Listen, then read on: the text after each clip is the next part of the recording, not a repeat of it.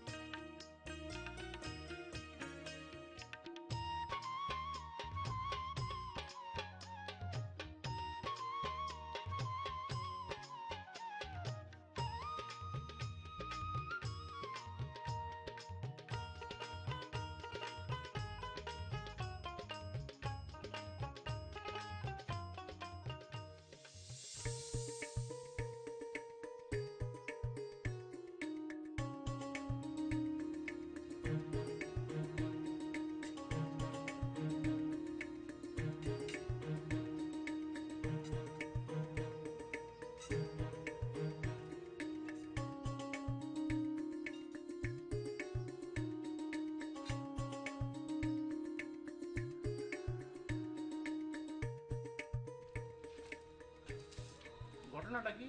কিসের ঘটনা? তোমার না কইছি মাছের মাথা পোলার লিগে রাখবা, মায়ের দিছো কি লিগে?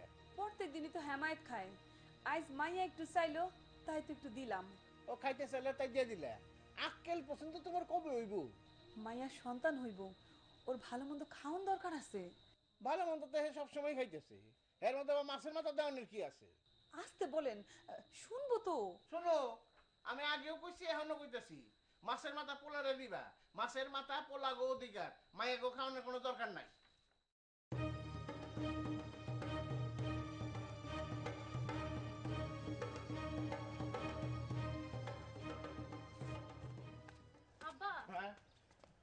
বাজার থেকে আজকে একটা ইলিশ মাছ আনবেন, বড্ড আজকে ইলিশ মাছ খাইতে ইচ্ছে করতেছে।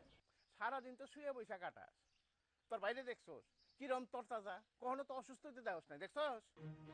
আর হল, আজকে কোনো ইলিশ মাছ আইব না, আজকে রুই মাছ কিনবো, কারণ হেমায়েত খাইতে চাইছি।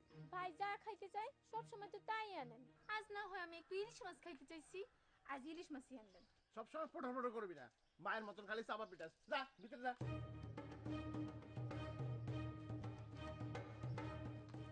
তুমি আবার কি করবে? কাম দেখে এই অসময়ে শামসুর বউ রাহেলা কি হইছে? অল্প বয়সে মায়েরারে বিয়া দিছিল, বাচ্চা হইতে গিয়া হেই রাইতেই মইরা গেছে। অল্প বয়সে বিয়া দিব নাকি তোমার মতন বুড়ি হলে বিয়া দিব? আর বাচ্চা কাচ্চা হওয়ার পরে মরবো বাঁচবো, এটা আল্লাহ রাতে। এই সব আপনি কি কন? দেহ মেজাজটা বিগড়ে না, বাইরে যাইতেছি, এখন চেয়ারম্যানের লগে দেখা করতে যাইতেইব।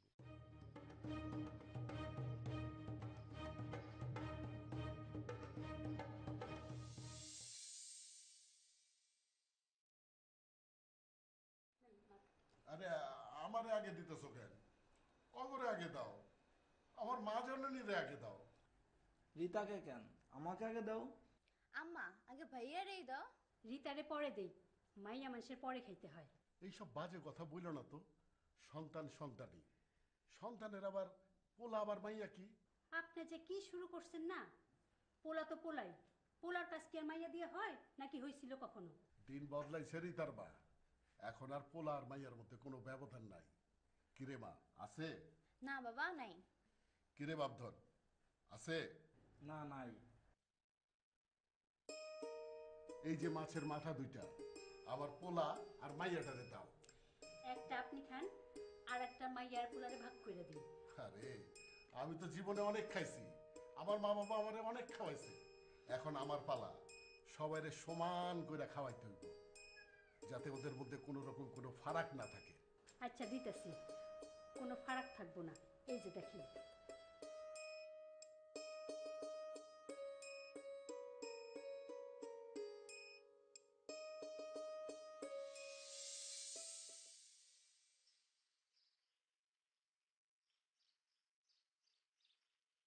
আসসালামু আলাইকুম মেম্বার সাহেব।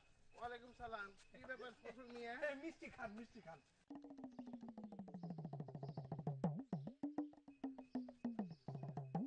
কি ব্যাপার মোতাহার? যে তুমি আমার আগে মিষ্টি খাইলে কে? যে আর খাবো না, মাফ কইরা দেন। আমি তো এমনি এমনি মাফ করি না। এনে আসো। আর খাবা কখনো মিষ্টি? না, আর খাবো না। খাইবা খাইবা, কিন্তু আমার আগে খাইবা না। আর খাবো না। বুঝছো বান্দর আর মানুষের মধ্যে মিলটা কোথায় বুঝছো? যে না, এইগুলারে লাই দিলে মাথায় উঠে, মাথায় উঠার আগে না এগুলার সাইজ করে দেওয়া উচিত। আচ্ছা ঠিক আছে, বুঝলাম সব কিছু, কিন্তু মিষ্টি কি কারণে এটা কত? মেম্বার সাহেব, আমার স্ত্রীর সন্তান হয়েছে, কন্যা সন্তান, সেই জন্য এই মিষ্টি। কি সন্তান হয়েছে? কন্যা সন্তান। কন্যা সন্তান হয়েছে আর তুমি মিষ্টি খাওয়াই বেড়াই যাচ্ছ? ইয়ার কি করো আমার সাথে? এ আর কি করবো কেন মেম্বার সাহেব, সন্তান তো সন্তানই, এ কন্যা কি আর পুলাই কি। যাও, কন্যা সন্তানের মিষ্টি সবাই খাওয়াই। বলদ দেখছি তো, তোমার মতন বলদ দেখি নাই। যাও মিয়া।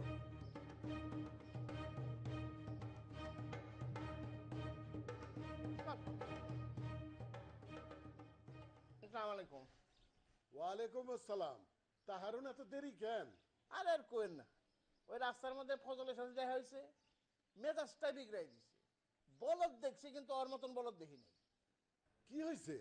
আচ্ছা, হের বউয়ের বলে মাইয়া বাচ্চা হয়েছে, হের লিগা পুরা গ্রাম সুদ্ধা হে মিষ্টি খাওয়া বেড়াইতেছে।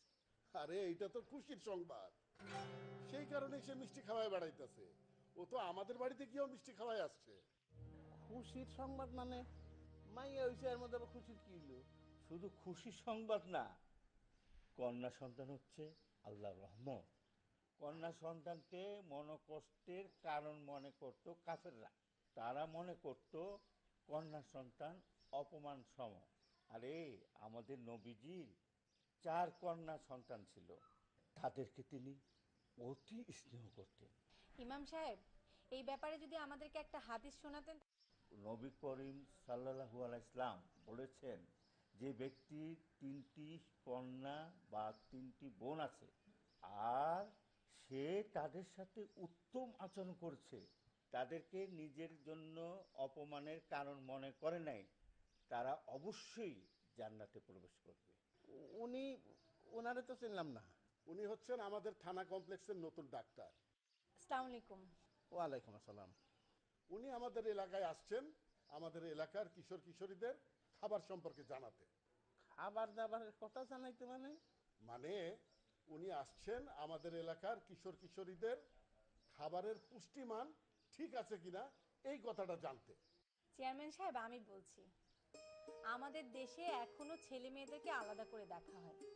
অনেকেই ভাবে যে ছেলেরাই সব, মেয়েরা কিছু না, তাই মেয়েদের দিকে অতটা দৃষ্টি দেয় না। অথচ দেখেন, ছেলে আর মেয়ের মধ্যে কিন্তু কোনো তফাৎ নেই। যেখানেই তাকাবেন দেখবেন ছেলে আর মেয়ে একসঙ্গে কাঁধে কাঁধ মিলিয়ে কাজ করছে। ছেলে মেয়ে একলগে কাম করলে সব হয় না। আপনি কি কিছু বললেন? না, কিছু বলি নাই। আপনি বলেন। কিশোর কিশোরীরা একসময় দেশের হাল ধরবে, তাই দুজনেরই দরকার সমান পুষ্টি। একটা ছেলে যে পরিমাণ পুষ্টিকর খাবার খাবে, একটা মেয়েকেও সেই পরিমাণ পুষ্টিকর খাবার দিতে হবে। মেয়েকে দিতে হবে আরও একটি কারণ আছে, কারণ একটি কিশোরী একসময় একটা সন্তানের জন্ম দেয়, আর গর্ভধারণের সময় একটি মায়ের পর্যাপ্ত পরিমাণ পুষ্টির দরকার আছে। পুষ্টিহীন মা অপুষ্ট সন্তান জন্ম দেয়, এমনকি সন্তান জন্ম দিতে গিয়ে মা মারাও যেতে পারেন। পুষ্টির অভাবে যে কোনো সময় যে কোনো মানুষের নানা ধরনের অসুখ হয়।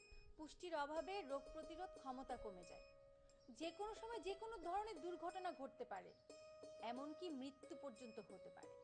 হায় হায়, আল্লাহ, আপনি কি কন?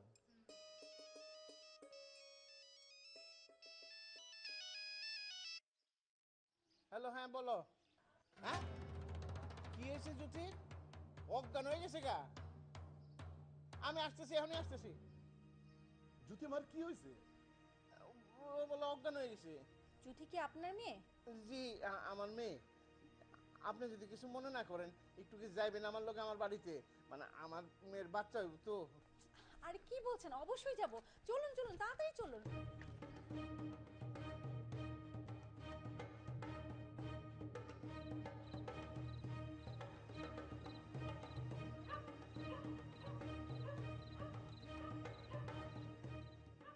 আপা, আপা, আমার মাইয়ের কি অবস্থা? মেম্বার সাহেব, আপনার মেয়েকে আপনি নিজের হাতে খুন করলেন। শুধু আপনার মেয়েকে না, তার গর্ভের সন্তানকে।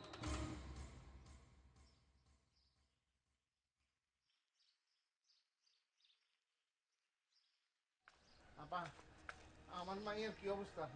আপনার মেয়ের প্রচন্ড জ্বর। আমি বুঝতে পারছি না ওকে এখনো কেন বাড়িতে রেখেছেন। ওকে ডাক্তার কেন দেখাননি?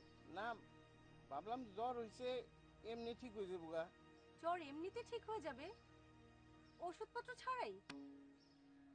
শুনুন, গর্ভাবস্থায় জ্বর হওয়া মানে হচ্ছে বিপদের লক্ষণ। আপনার মেয়েটার বয়স কম, পুষ্টির অভাব, তার উপরে সে মা হতে চলেছে। এই অবস্থাতে ওকে বাড়িতে রাখা একদম ঠিক হয়নি। আর বাড়িতে ওর কোনো চিকিৎসা করা যাবে না। আপনি এক্ষুনি ওকে হাসপাতালে নেওয়ার ব্যবস্থা করেন। এখনই হাসপাতালে নিয়ে যাইব? হ্যাঁ, এক্ষুনি।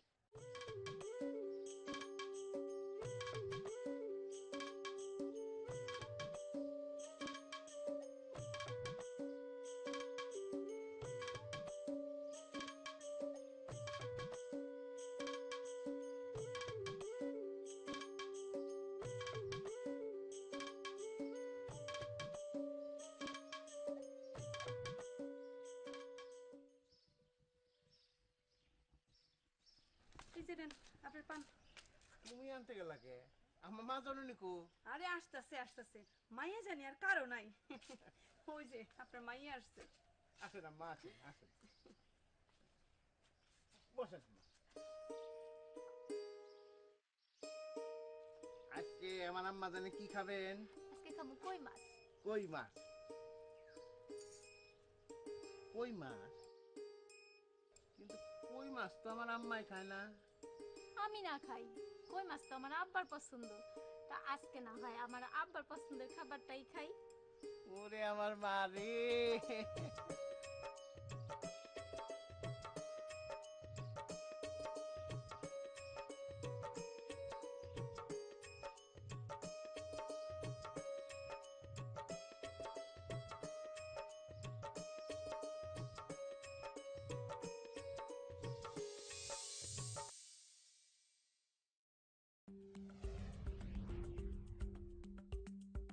করোনার ভাইরাস, যেটা করোনা মানে COVID-19, যেটা করোনা বলতে আমরা এটাই মিন করছি, এটি কিন্তু খুবই বেশি ছোঁয়াচে, দ্রুত একজন থেকে আরেকজনের মধ্যে ছড়িয়ে পড়তে পারে। সেই জন্য আমরা বলছি দূরত্ব বলতে আমরা একজন আরেকজনের সাথে মিশবা, কমপক্ষে 3 ফুট দূরে থাকবো।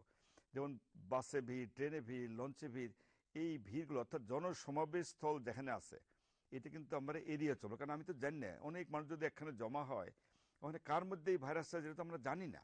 সুতরাং এই জিনিসগুলোকে এর থেকে আমরা দূরে থাকবো। এটাকেই বলে ডিস্টেন্সটা মেনটেন, এবং খুবই জরুরি। দূরত্ব মেনটেন করে চলতেই হবে। এইভাবে কিন্তু দূরত্ব মেনটেন না করার জন্য কিন্তু ভাইরাসটা ছড়ায় যাচ্ছে। এটা কিন্তু খুব জরুরি আমাদের জন্য। এমনকি আমার মনে হয় একটা কথা বললে হয়তো অত্যুক্তি হবে না, আমরা যারা ধর্মভীরু আমরা কিন্তু যার যার উপাসনালয়ে যাই। সেজন্য আমি বলছি যারা হিন্দু তারা মন্দিরে যাবেন না, তারা উপাসনা ঘরে বসে করেন, কারণ মন্দিরে অনেক লোক হয়। যারা খ্রিস্টান তারা গির্জায় যাবেন না। 5 ওয়াক্ত নামাজ আমরা ঘরে পড়বো। মসজিদ কিন্তু বন্ধ হবে না। ইমাম সাহেব থাকবেন বা মুয়াজ্জিন থাকবেন বা 2-1 নিয়ে, উনি কিন্তু মসজিদের নামাজ কার্যক্রম চালিয়ে যাবেন। এবং ইমাম সাহেবের একটা দায়িত্ব হলো, এর মধ্যে অনেকে হয়তো জামাতে গেছেন, এই ভাইরাসটা ভারী ভাইরাস, কেউ হয়তো ওই কাশি দিচ্ছেন, এই ভাইরাস কিন্তু ফ্লোরে পড়ে। সেই জন্য মসজিদের ফ্লোর দিনে কয়েকবার যেন আমরা পরিষ্কার পরিচ্ছন্ন রাখি। যারা বয়স্ক মানুষ 60 ঊর্ধ্ব বয়স এবং যারা অন্যান্য রোগে ভোগেন, ক্রনিক রোগে ভোগেন, যেমন ধরেন কারো হৃদরোগ আছে, কিডনি রোগ, লিভারের রোগ, স্ট্রোক, ডায়াবেটিস, প্রেশার, এমনকি ক্যান্সার আছে, কিমো পাচ্ছে, রেট হবে, তারা কিন্তু ইভেন গর্ভবতী মহিলা তারা কিন্তু অবশ্যই ঝুঁকির মধ্যে আছে। খেয়াল সবাই ঝুঁকিপূর্ণ, কিন্তু এই ধরনের লোকগুলো বেশি ঝুঁকিপূর্ণ। আরেকটা কথা আমাকে বলতেই হবে, আমরা ডাক্তার, নার্স বা মেডিকেল কর্মী যারা যারা আমরা রুগী নিয়ে ডিল করি, তাদের ঝুঁকিটা কিন্তু আরও বেশি। কারণ ডাক্তাররা, নার্সরা, ইভেন ওয়ার্ড বয়, আয়া যারাই বলেন, রুগীর কাছে যারা যান তারাও কিন্তু সবচেয়ে ঝুঁকিপূর্ণ। আরেকটা ঝুঁকিপূর্ণ আমাকে বলতেই হবে, যারা সংবাদপত্র বা কর্মী বা সাংবাদিক ভাইয়েরা বা মিডিয়াতে যারা জড়িত, তারাও কিন্তু বিভিন্ন লোকের কাছে যান, সংবাদ সংগ্রহ করেন, তারা কিন্তু নিজেদের কেয়ার নিতে হবে। কারণ সংবাদপত্র সেবী ভাই বোনরা কিন্তু সবাই ঝুঁকির মধ্যে থাকেন। আরেকটা কথা বলতে হবে, যারা নিরাপত্তা কর্মী, তারা যেমন নিরাপত্তার কাজে নিয়োজিত, যেমন পুলিশ, র্যাব, ইভেন সেনাবাহিনী বা বিজিবি যাদেরকে বলেন, তাদেরকে কিন্তু নিরাপত্তার স্বার্থে বিভিন্ন লোকের মধ্যে যেতে হয়। তাদের ঝুঁকিটাও কিন্তু কোনো অংশেই কম নয়। করোনা রুগী টুগীর যারা দেখেন যে ডাক্তার বা নার্স বলেন বা মেডিকেল পার্সোনাল যারা আছেন, তাদের বিপি যেটা কিন্তু খুবই জরুরি। এবং যারা বিশেষ করে আউটডোরে অনেক রুগী সর্দি, কাশি, জ্বর এগুলো নিয়ে আসতেছে, তার জন্য আলাদা বুথ করা দরকার। এবং ওখানে যে ডাক্তাররা রুগী দেখবেন, তাদের প্রোটেকশনটা কিন্তু আরও জরুরি। সেজন্য আমি বলবো ডাক্তার নার্স যারা আছেন তারাও তো যেহেতু ঝুঁকিপূর্ণ, তাদেরকে নিজস্ব প্রোটেকশন নেবেন। সংবাদ প্রতিসেবী, মিডিয়া কর্মী এবং নিরাপত্তা কর্মী যারা আছেন, সবাই কিন্তু নিজেদেরকে প্রোটেক্টিভ মেজার যা নেওয়া দরকার এগুলো নিতে হবে তাদেরকে। কারণ তাদের উপরে বিরাট দায়িত্ব, তারা দায়িত্ব অবশ্যই করবেন, কিন্তু নিজেদের দিকেও কিন্তু নিজেরা খেয়াল রাখবেন। ঝুঁকির মধ্যে দিয়েও আপনাকে কাজ করতেই হয়। সুতরাং ব্যক্তিগত নিরাপত্তা আমাদের সবার জন্য এটা মেনটেন করা খুবই জরুরি।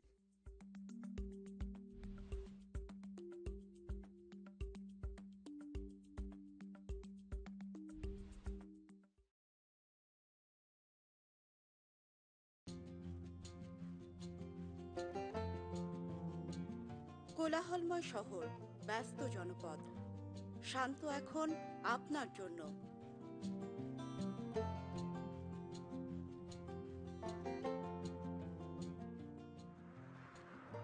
আপনারা সবাই ঘরে থাকুন, নিরাপদ দূরত্ব বজায় রাখুন।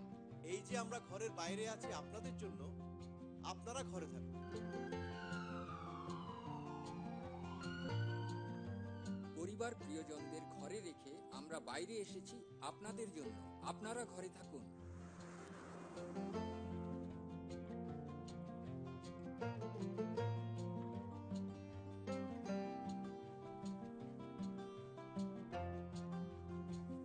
আমাদেরও পরিবার রয়েছে, পরিবারের জন্য ভাবনাও রয়েছে, ভাবনা রয়েছে আমাদের নিজেদের জন্য।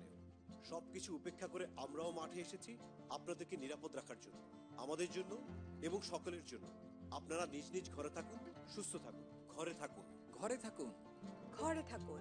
নিজে বাঁচুন, অন্যকেও বাঁচতে সহায়তা করুন। দেশে নতুন করে করোনায় আক্রান্ত হয়েছেন 3 জন। আমরা হোম কোয়ারেন্টাইনে আছি এবং বাড়ির ভিতরে আমরা 3 ফুট দূরত্বে থাকি। সবচেয়ে বড় কথা, খুব বেশি প্রয়োজন না হলে আমরা কেউ বাড়ির বাইরে যাচ্ছি না। আমরা ঘন ঘন সাবান পানি দিয়ে হাত ধুই। বেশি করে পানি খাচ্ছি এবং ভিটামিন সি যুক্ত খাবারও খাচ্ছি। আর বাইরে গেলে কিন্তু অন্যের থেকে 6 ফুট দূরত্ব বজায় রাখতে হবে। চাল ফুরিয়ে গেছে, আমার ওষুধ লাগবে। আর জরুরি প্রয়োজনে বাইরে যেতেই হলে পূর্ণ প্রতিরোধ ব্যবস্থা নেই আমরা। হাত স্যানিটাইজেশন করে গ্লাভস পরি এবং মুখে মাস্ক পরি। কেমন আছেন? ভালো আছি, কিন্তু 6 ফিট দূরত্বে থাকতে হবে। অবশ্যই অবশ্যই। বাইরে বেরোলে সাথে থাকবে প্রতিরোধ ব্যবস্থা, আর একজন থেকে আরেকজনের দূরত্ব থাকতে হবে কমপক্ষে 6 ফিট। আপনার সুরক্ষা আপনার হাতে। করোনা থেকে সুস্থ থাকুন, অপরকে সুস্থ রাখুন।